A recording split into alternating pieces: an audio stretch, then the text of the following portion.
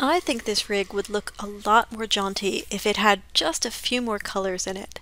The curves are all really drab and they're kind of hard to see in that dark blue color.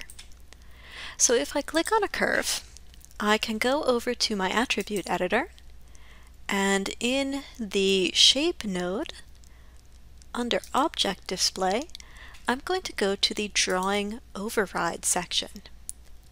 I am going to enable my overrides, and that will allow me to choose from any of these indexed colors. Yes, you can also just go to RGB and choose random RGB colors. That gets a little more complicated later on, so we're going to stick with the index colors for now. There are a few things that you need to be aware of. One is that a lot of the colors in the index are used for other things.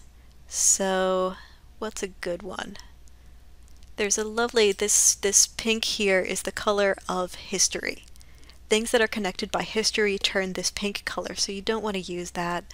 And there are a few colors that are pretty standard for riggers. So there's this lovely bright blue color, and generally anything that's on the left side of the body, I'm going to make this lovely bright blue. This does happen to be a left ear control, so I've turned it blue, and when I deselect it, you'll see that there it is, bright blue. I'll do the same thing with this one. There's my attribute editor, enable overrides, and I will find that nice bright blue color again, and there they are. They're a lot easier to see. The red side, the right side, haha, the right side we make red, and the red is pretty far out here, but you're looking for a really vivid bright red. It's because right starts with the letter R. So I'll do that for both of my right ears. Just keep going until you find that really bright red. Lovely. Controls that are in the middle, the standard color for them is yellow, and the yellow is pretty far out too, but it's a nice bright yellow. There it is.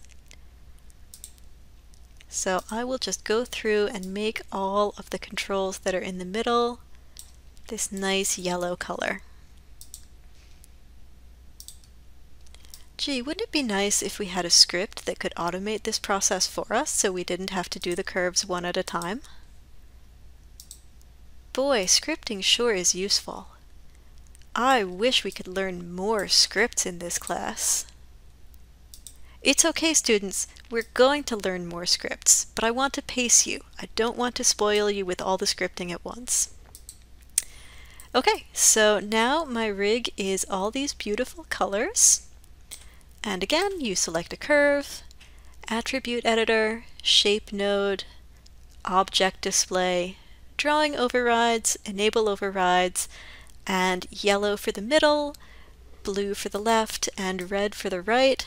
That rig is gorgeous. Save your scene here and feel very proud of yourselves. Good job. Ball with ears and a tail, all done.